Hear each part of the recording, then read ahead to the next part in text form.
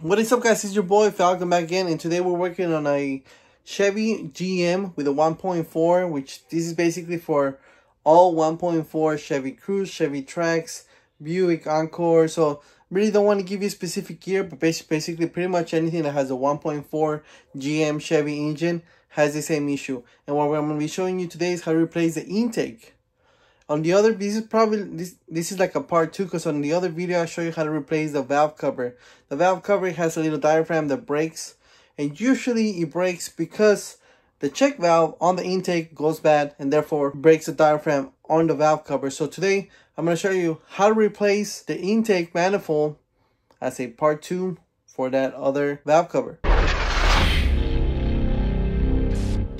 Alright guys, so we need to start off by taking off all the vacuum lines and connectors that are going to go along with this intake. So we're going to start off with this vacuum line that comes from the turbo, and it goes right here. It has this clip, so all you got to do is remove the clip and you should be able to pull the hose right up.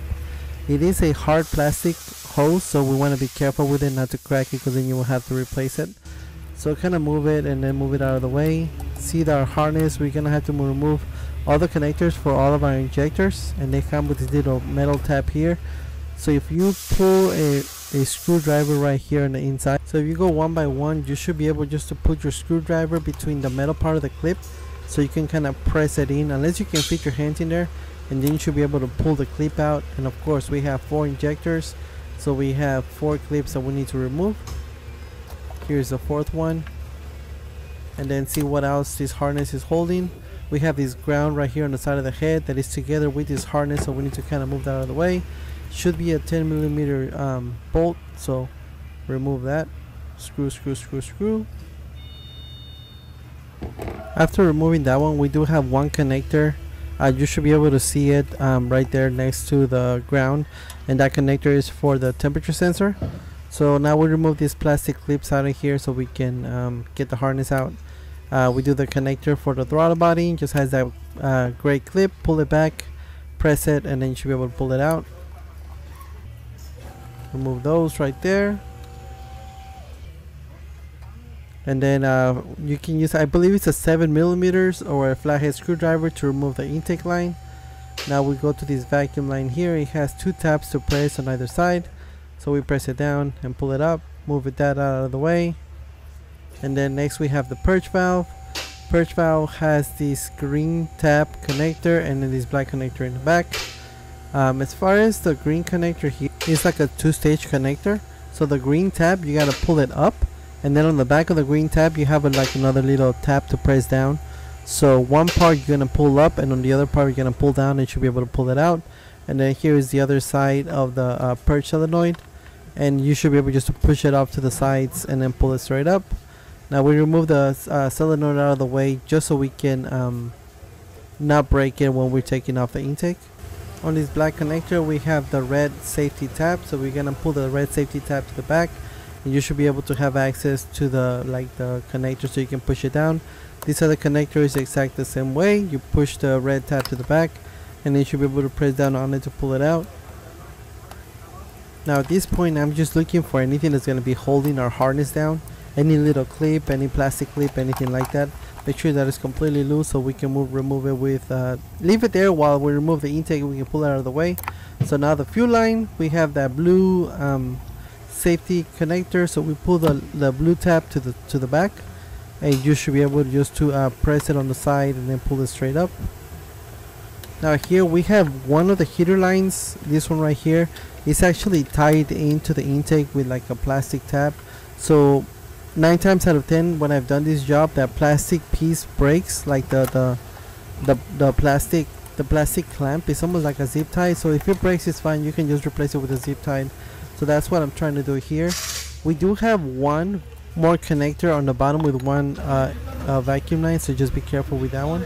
Here we have an E10 socket, which is what we're gonna use to remove the bolts that hold the intake to the head, and that's basically an inverted Torx or a female Torx, however you guys want to call it. That's what we're gonna use to loosen up the bolts holding the intake to the head.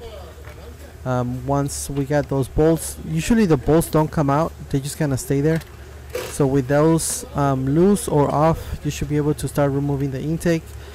Be careful when you're pulling out the intake, just make sure there's nothing else still connected, still kind of like hung up, and you should be able to just slide off the entire intake straight out like so. And here it comes. Be careful, like I said, connectors, anything harness. This is the part number for the intake from GM, 282-89977. Now we gotta remove the injector assembly and put it onto our new intake. Don't forget that ground. We gotta remove the throttle body, put it into our new intake. The map sensor, also take it off and put it onto our new intake.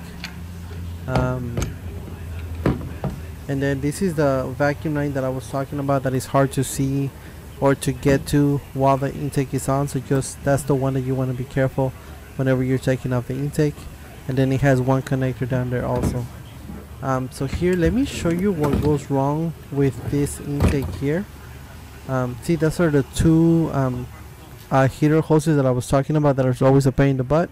But see this intake, you see that orange piece in the back? That is the almost like a check valve, and you see on this one you can't see it or you can hardly see it. So this intake is either way too dirty, too sludgy, or sometimes that check valve breaks, and that's what causes your PCV or your valve cover to break off. That little piece that is either a PCV or some people call it differently or whatever, but you can start hearing hissing from the valve cover. Is because this piece here breaks. So that's what goes wrong with the intake. That's why usually whenever you replace the valve cover, you gotta replace the intake because of that piece on the back. So now just be very careful putting our intake back into place.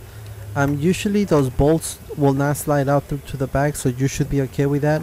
But just check on your harness, make sure that you don't get it kinked in there, vacuum lines and things like that. Once you get it into place, and just with the socket, the E10 inverted Torx, and just by hand get a couple of threads on each one so you can like set it into place. It shouldn't fall all the way down to the bottom either, because you have like a bracket down there, so you should be okay with that too. So just be very careful, make sure that you don't catch like a piece of the harness or anything between the intake and the head. And now that we're set, to make sure that we have it kind of in place. Also, before you do this, you also want to grab like a rag and just make sure that you, like the lip where the head and the intake are gonna touch, you want to kind of like clean it off with a rag also. And here I am just getting the first threads on the screws in before I tighten it up the intake. That's one. Here we go to the next one. Screw, screw, screw. Like I was saying, with this job you usually want to do the valve cover, replace the valve cover and intake at the same time. Whenever you took off the hard plastic vacuum line that goes on top of the intake, you should be able to get a flashlight in there and see if you can see the orange check valve. If you can't see it, go ahead and replace the intake. If you can see it or it's kind of dirty, you might get away with just replacing the valve cover by itself. But if not, you know, you're gonna have to replace them both eventually. So this is a very common issue for these 1.4 Chevy GM vehicles. It also comes in a Buick. I think this is a Buick Rendezvous, also Chevy Trax 1.4, Chevy Cruze 1.4. It's all basically the same issue. Here we have that intake vacuum line that goes down there in that solenoid that I was showing you earlier. And then we have one harness or one connector that's going to go down there too. As far as those two heater hoses that went on the back on those plastic brackets that I was showing you earlier, you can just put a zip tie down there and it's fine. Connecting our throttle body back in. Don't forget the temperature sensor that goes down there. Connector. We have the ground wire that goes right here with a 10mm bolt right there. Put that one back into place. Start it off by hand always. Screw, screw, screw. We tighten that up afterwards with 10mm and a ratchet.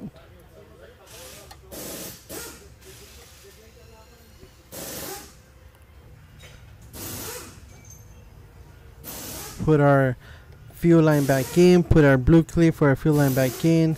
We move this harness out of the way so we can put our intake boot, the one that comes from the intercooler to the throttle body back in. Flathead screwdriver should be able to tighten this one up, or a 7mm socket on this one also. Alright guys, so hope this video was helpful. Don't forget, thumbs up, subscribe, hit that bell for me, share the channel. I will catch you guys on the next video. Thank you for watching. You guys have yourselves a great day.